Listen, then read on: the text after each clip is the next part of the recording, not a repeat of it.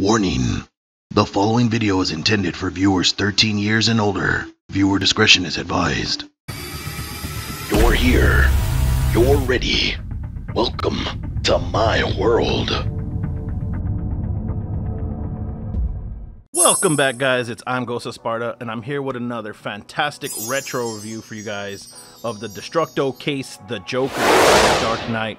This figure came out in 2007, and we're gonna kind of see a little bit of an upgrade from all the other figures I was showing before. We're like mid 80s, late 90s. Now we're in the 2000s. So this is episode 5 of my retro reviews. Hope you guys enjoy it. I've linked below my other retro reviews so you could see those as well. I'll also put cards throughout the video so you could check out each episode of those too if you're interested in checking out the retro reviews that I do.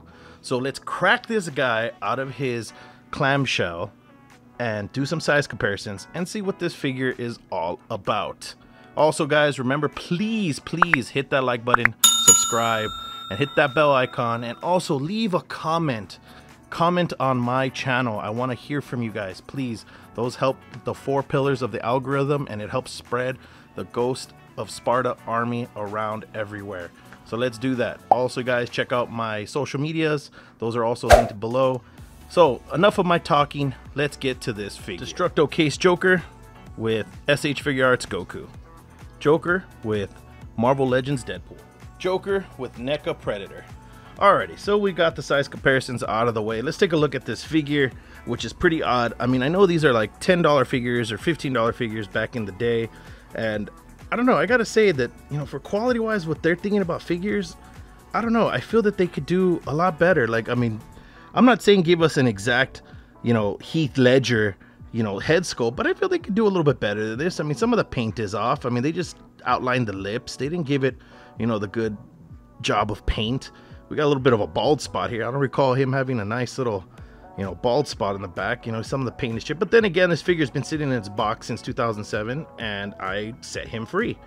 So we can see the back. He has this nasty green coat. I mean, also, it's another thing about these figures. They always make figures for movies, and then they give you stuff that didn't even happen in the movie. Like, I get it, you know, imagination, kids, blah, blah. But just give us some accurate shit. That's all I'm saying. Some accurate stuff. Like, he never wore a green coat. It was purple. So I don't know. That's just my take on it. He has a nice little painted chain right there. You can see, like, they sculpted it in. That's actually literally sculpted. Someone took a little bit of plastic and sculpted that in, and then they painted it. Does he have a waist swivel? Does he have anything? Why is there a gap? There's a gap right here, and it doesn't swivel whatsoever. It's just for this loincloth piece. Literally, that's what they put that gap in there for. So that way you can have the tails of his suit. So we looked at the sculpt. Let's see those shoes. Shoes are pretty nice. We looked at those sculpt. We looked at the sculpt. And now let's get to everybody's favorite part of the show. It's articulation time. Swivel, arm rotation, bend at the elbow. Leg kicks back forward, leg kicks back, bend at the knee, and that's it.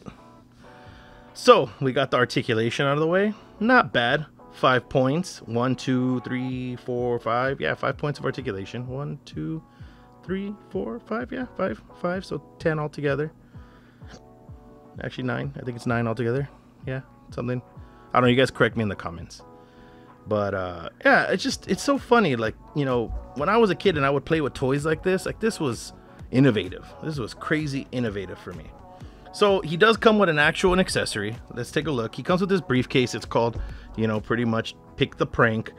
And what's interesting about this little briefcase is that it hides all his little things in there. You can close it up. Has some trademarking. Nice little cachet case. He can hold it. It's meant for him to hold. Bam. I think this case is way too big for him, to be honest. You know, it's gonna tip over the figure.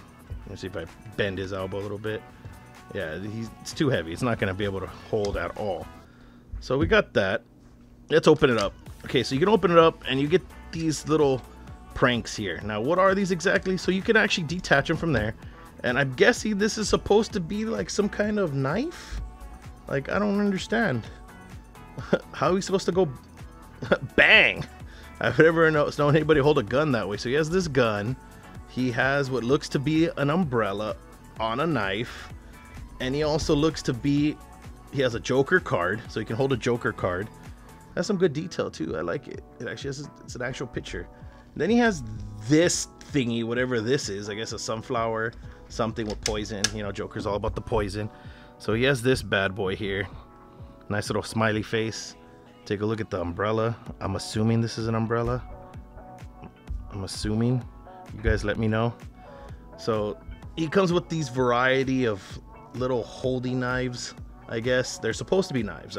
There's no way around it. They were trying to get away with the fact that it's a knife. That's all I can say. What did you guys think about this figure? I mean, usually my retro reviews are real small. I mean, this is a pretty weird figure. It didn't really give a lot. I feel like they were trying to go for, you know, the movie, the Joker was really dangerous. So I'm thinking they were trying to make this very kid-friendly. And sometimes I think when you try to go kid-friendly, I think you mess it up. Leave certain things for kids and leave certain things for adults and collectors. That's what I'm saying. If you guys agree with me, let me know in the comments. I really would like to know what you think about it. So with all that being said, what did you guys think about this review? Did you ever pick this guy up, or were you ever hunting for this guy?